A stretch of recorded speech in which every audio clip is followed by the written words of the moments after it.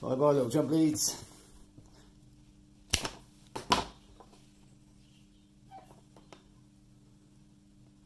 Yeah, that's going to be perfect. That's what I need to do. We need to work out how much we want. It's got to run all the way around. It's got to go from coil 7, 8 and 9 here to them, to them, to them, and come out here. So 2, 6.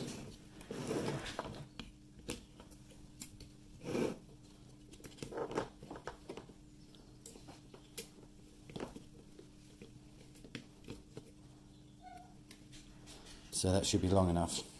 So I'll snip that there.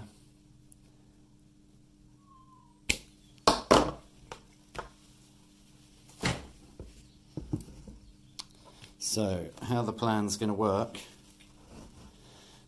coils 7, 16, 25 and 34 are all going to be connected to this first ring, that's what we call it. So that's the first job. Now obviously to do that, this wire will need to be cut in certain places so that the wire from the coils can be wrapped over it and soldered to it. That's the job.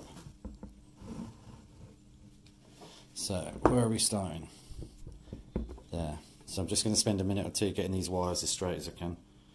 One thing you'll notice is these little slots I cut in to bend the wires through. I want to get those slots as deep as I can, because then it means the wire can get further through.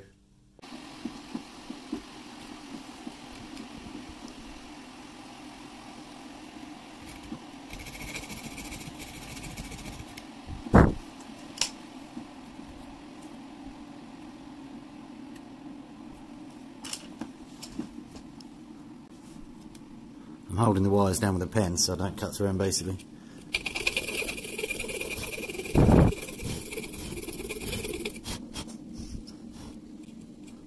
Do be careful not to hack into the coils.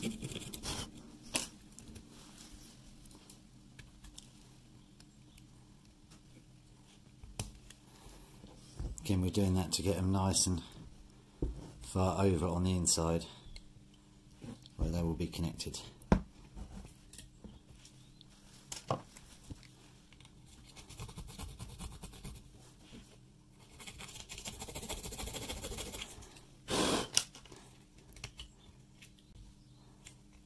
Like so.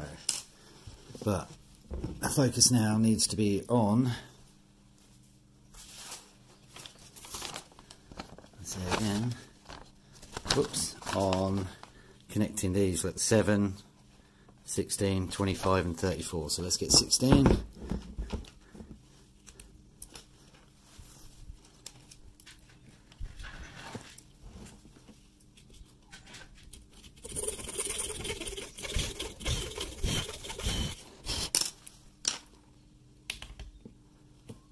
Lovely jubbly. 16, 25,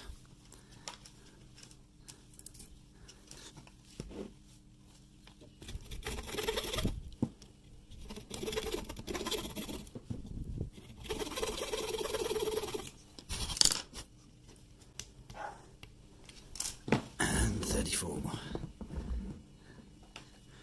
Come in, number 34, your time is up.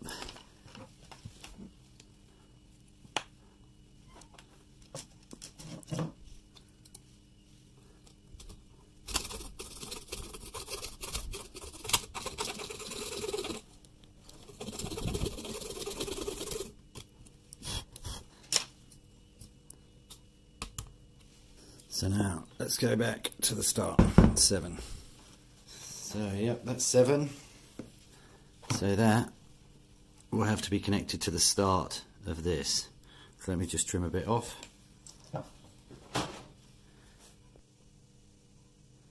So that's how I've done that. Then I think what we'll try is we'll measure round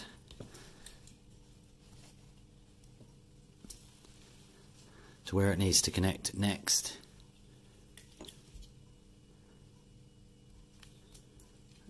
will be just there.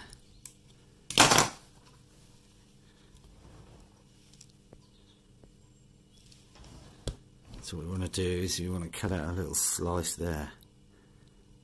Don't need to make it too big, just enough to solder.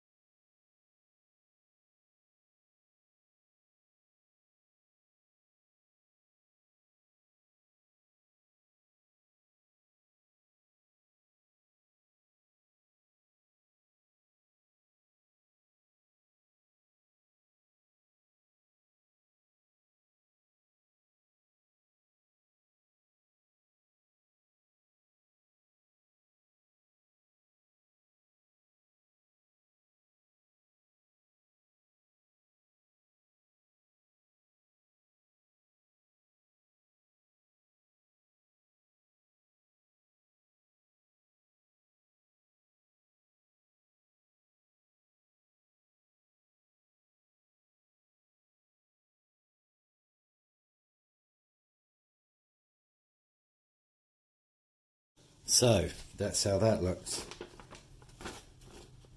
I'll refer back to the diagram again. What we've done is we've connected 7, 16, 25 and 34, which makes the first phase. So there's 4 places it's connecting, 1, 2, 3, 4. Now when we do the second one, it will be a little bit staggered, like that. We obviously have to make sure nothing's touching. Well, nothing touching that we don't want to be touching, okay?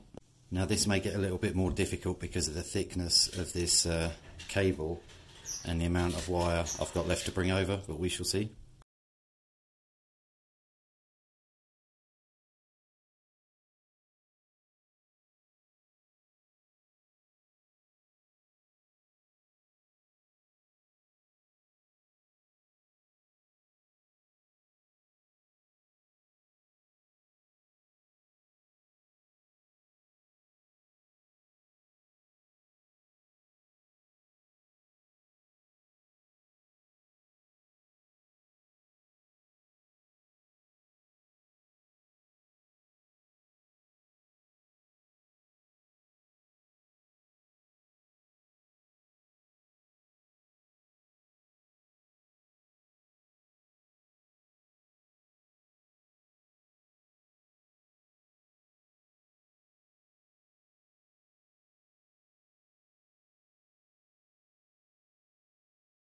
There's 2 done. Obviously they're not soldered yet, but that will be the next step after fitting number 3.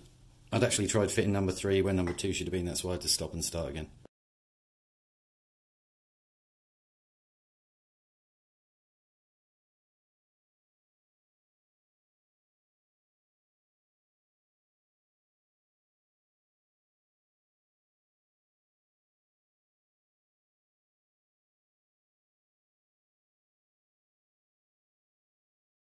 Wires are stacked in there for sure. You can see what I mean about them being staggered here. And these are the 3 outs. So what I'm actually going to do,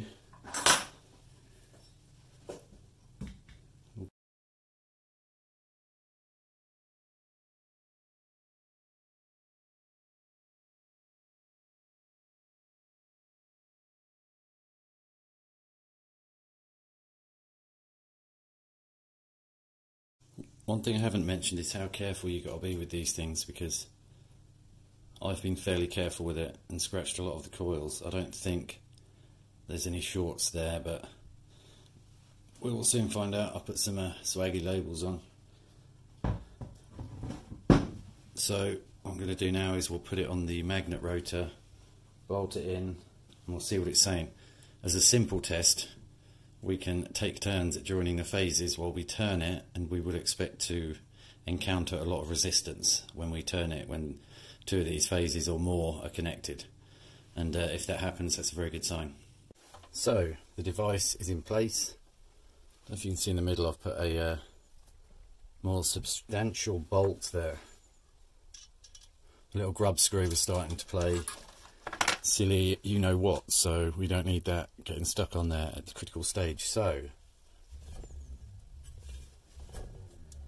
if you can hear the hum, it's got a tiny bit of a wobble on the rotor, but it is only tiny, and that can be addressed because there's going to be bolts in the middle. I haven't yet ordered the chain, but I will have to do that, the gears, sorry, but I will have to do that very soon. Now, one thing we can do, I don't know if you saw my video about electric bikes, we can, if we join two of the phases together, yeah, by just holding the phase 2 and phase 3, for example, then it becomes hard to turn. It's actually making the vice wobble a bit, and therefore you can see it on the camera, so that's a good sign. So let's just connect 1 and 3, same again, getting that rumble, 2 and 3, and then 1 and 2. I think that's all of them, so that's a good sign. That's a very good sign. It means it's creating power and sort of sending it back in on itself, which is exactly what it should do in this instance. Right, next thing I'm going to do, I'm going to join all 3 together, and as with the electric bike motor, this should become very hard to turn but should be fairly smooth, and that's what it is.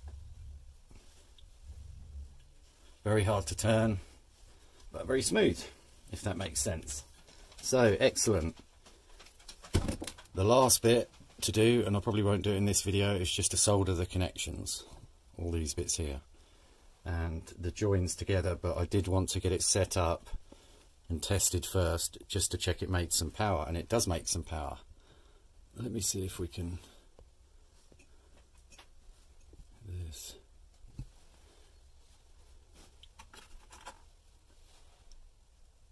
Right, what I'm going to do is I'm going to turn it, and I'm going to hold this Stanley blade here, and we'll try and get it to make some sparks.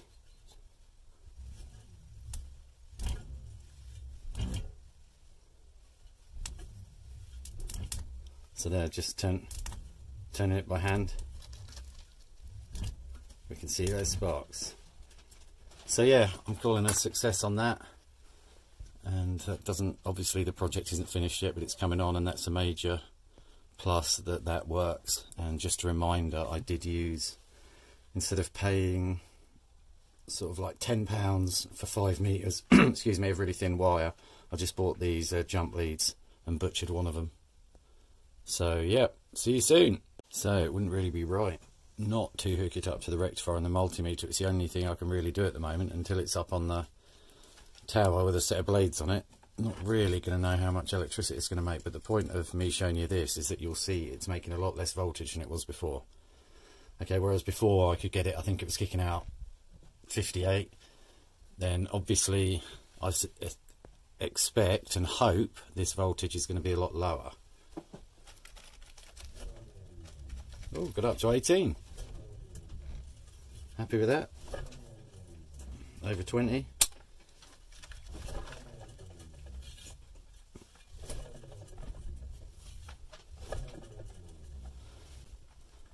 And that is the device, how it is looking currently at the moment. The other STATOR is on my workshop bench. So interestingly, sorry, one more thing before I go.